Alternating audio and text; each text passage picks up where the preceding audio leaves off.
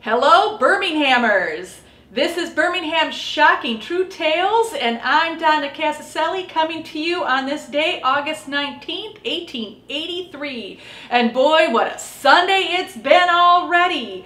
We're reporting from the Eccentric a desperate encounter which happened very early this morning right on Saginaw Street. Some of you might know it as Woodward Avenue.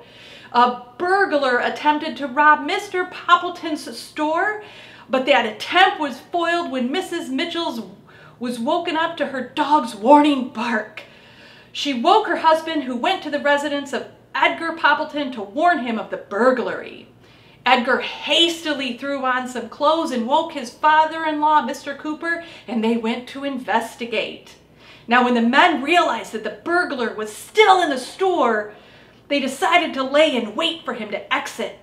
And according to the Birmingham Eccentric, when the burglar was seen at the window with the most praiseworthy motive in the world of giving a fellow creature a chance at life, Mr. Poppleton's voice rang out clear and distinct in the night air as he drew his revolver on the man.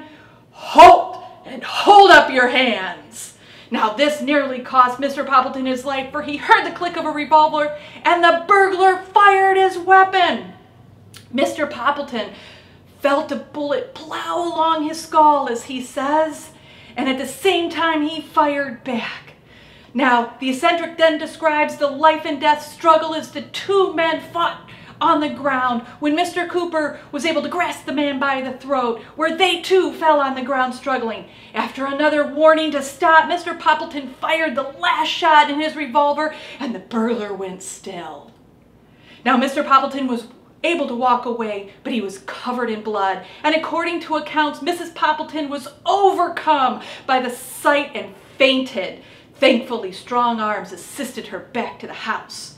Now, Mr. Poppleton's wounds bled profusely all morning, but they were not deemed dangerous, and even though he has lost hearing in his left ear, the bullet only glanced off his skull.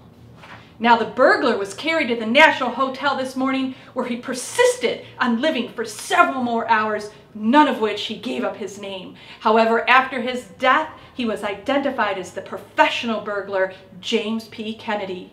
His young wife of only 4 months has just claimed his body and removed it to Detroit for burial.